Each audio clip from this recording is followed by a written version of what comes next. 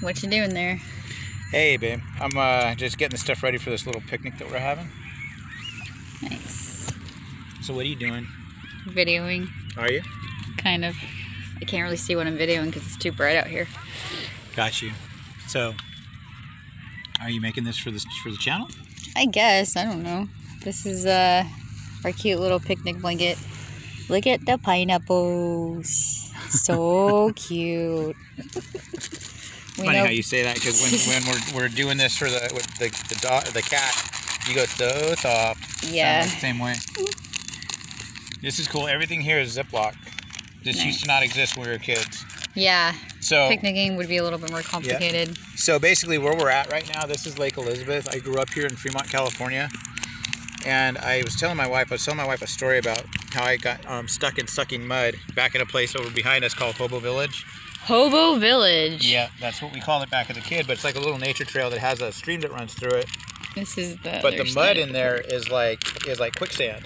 And I got stuck in it all the way up to my leg, all the way up to my thigh as a kid. So I was telling Jen about this place. I was like, you know what?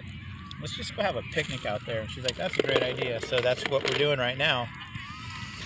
Just having a picnic. And you know what's cool about it is, as a kid, all of his playground equipment was made out of wood and steel and concrete. Now it's all made out of plastic and steel. But a lot of the structures out here are the same, like the public library, the bathroom structures are the same. Those haven't changed.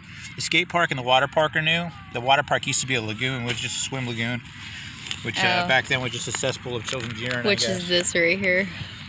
Yep, that's the water park. So that was a lagoon? Yeah, it was a lagoon. It was all fenced off. It used to have these little wooden huts where you can buy like an ice cream cone for like 35 cents and buy a Coke for like 25 cents. Oh, cool. Yep. Anyhow. Whoa, sorry. That's okay. One of the things that though is that with COVID and all that, finding sources to spend time and connect with your spouse. That's something Jen and I have not been doing lately. Yeah, because we're too busy obsessing over what we can't do instead of thinking about what we can do. Right. So this is our attempt to do something that we can. And if you notice, no mask. Unfortunately, because of our things that we both have gone through, we can't wear masks. And there's some places that allow us to be like that, and there's other places that don't. But you know what? The main thing is just spend time together, connected together as a husband and wife. Over the last couple of days, Jen and I have been reconnecting and talking and spending time together just one-on-one. And that hasn't happened. You know, minor stupid distractions, video games, work.